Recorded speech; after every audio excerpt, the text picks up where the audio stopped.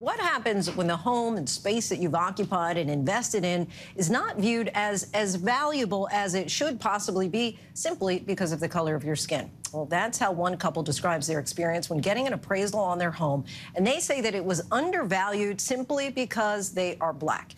Joining us now are doctors Nathan Connolly and Shani Mott. Thank you both for being here. So let's just walk through the process here. The two of you were looking to refinance your home to take advantage of the low interest rates. And then what happened? Well, we experienced discrimination. We made a pretty straightforward application to get our house at a reduced interest rate from 4.65% to 2.25%. And we thought we were in pretty good shape to be able to meet the mark. We had made investments in the house that exceeded, $30,000. We had seen the market on a steady uptick, and we had a baseline amount that was labeled as pretty conservative, both by us and by the loan officer at Loan Depot with whom we worked. And so we were very surprised to learn upon a drive down to Florida we were making as a family that the home did not come in at value. I mean, it's important to know that when we first started this process, we looked at a range of loan companies. And one of the things that I really appreciated about Loan Depot was just how communicative they were. And I had lots of questions. I was trying to kind of go by the book and collect at least, 4 to 5 estimates and talk with people and see who I vibed with. So then you go and get a second appraisal after, in effect, whitewashing your house. Give us a sense, first of all, what you did to whitewash your house. Well, we were aware that there were examples of whitewashing being effective in helping Black families get the value that they were entitled to. And so we had to have a very careful conversation with our children. We knew that we would have to remove evidence of their presence in our home, evidence of our own presence in the home. Because right from the beginning, it seems that you jumped to the conclusion, our house came in with this low appraisal simply because we're Black. Well, I don't know if it was that we jumped to that conclusion. I mean, we certainly gave the representative from 2020 valuations, Mr. Shane Lanham, a chance to do his job. I mean, when we were in the home during the first appraisal, right, we made, light conversation with him. We certainly gave him free run of the place. We had some sense that discrimination was a problem, but we didn't expect that it would happen in this particular case. And so when the number came back at $472,000, my jaw dropped. Right. I was like, this is racism. Right. Because we had done the research, right? It's aside from researching to try to figure out what the numbers would be for what we could sell our house for, I would ask a neighbor if they were in the process of refinancing, what did their homes come in at? And right. So we didn't go into this process, this refinance process blindly. Like we were educated consumers. We did the whitewashing experiment, and even though we had already given Loan Depot comps that had reflected a value in the mid-6s or even higher, and we had been rejected, we left the whitewashing experiment to kind of be that final bit of evidence that we needed to be made whole. So what did the experiment bear out? Well, we had a white colleague meet the new appraiser at the door. They apparently had some light conversation and shared some anecdotes. It apparently was a pretty easy appraisal by the observation of our colleague. It didn't seem that there were a whole lot of questions, and the appraisal came back, I want to say, within the same week, at $750,000. Which was and obviously... your jaw dropped again, I have to imagine. And it was just one of those moments where, you're kind of like, okay, this is real.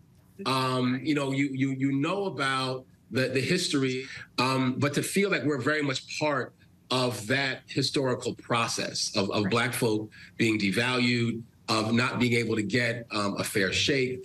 And it also feels as though, frankly, we're at a moment where we need a new movement that is able to operate and be able to kind of distill this particular form of racism and really challenge it. So despite this being your expertise, you still found this very hurtful.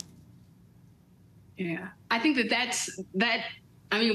it's so interesting because there's a dilemma, right? Like you live a contradiction.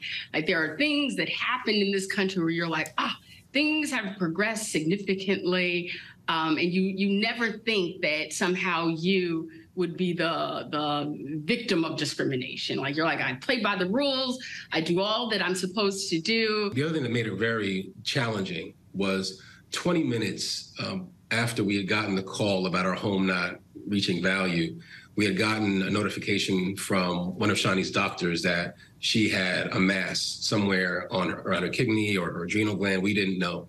And so the process of trying to appeal the low valuation was actually simultaneous with us groping around for answers about her health. Let me just say that I did this very resentfully. I kept thinking, what are we prioritizing? Right, You know, right. Are we putting responding to Loan Depot ahead of my health? You know, and so but I was like, this is something we have to do. Right. I'm curious how you explained all of this to your children, right? Because there are certain experiences that you all are familiar with from enduring or studying yourselves, but then when you're trying to discuss with a younger generation about this is America, how do you go about doing that? Well, I think it's important to note that the conversation that we had with our children was new in terms of this housing situation, right. But we make racial literacy a constant in our house. Right. We name power, we name Blackness, we celebrate Blackness. And so I think we just talked about it in terms of us making decisions to get what we deserve. Lastly, kind of a two-parter and unrelated questions, but Shani, I'd love to follow up on your health at this point and at the same time on your household, because what did you ultimately have happen with the appraisal? Well, my health, God, it's been a long journey. I'm currently starting a trial at NIH on rare cancers because it seems as though the chemo that I was on worked for a bit, and then they put me on immunotherapy, and I just had a serious allergic reaction to it and had to take 3 months off.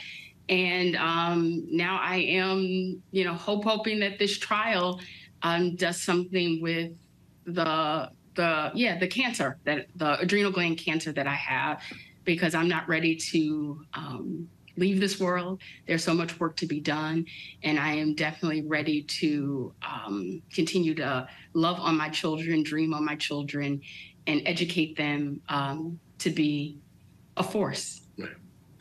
Relative to the house, one, it was important to, in some ways, get more photos of the family and kind of, reassert our place here. It was also, I think, important that we did, in fact, at least get a refinance that allowed us to bring our mortgage payment down. The market conditions did change. The interest rates went up, so it was not the same rate that we initially were supposed to be approved for. We had to change the terms of the loan by virtue of that from a 15-year mortgage to a 30-year mortgage. And so now we'll be, expected to pay an additional 15 years of payments on the property. And that means there are a whole host of things that we won't be able to do in terms of investments in, kids' college funds, being able to have equity, accumulate more quickly, just freeing up our income, in general. All of that has been lost through the actions of, a very small number of people. Well, we thank you so much for sharing your experience. That was mouth-dropping to you and eye-opening, perhaps, for many others. Dr. Shani Mott and Nathan Connolly, we really appreciate your insight tonight. Thank you. Thank you for having us.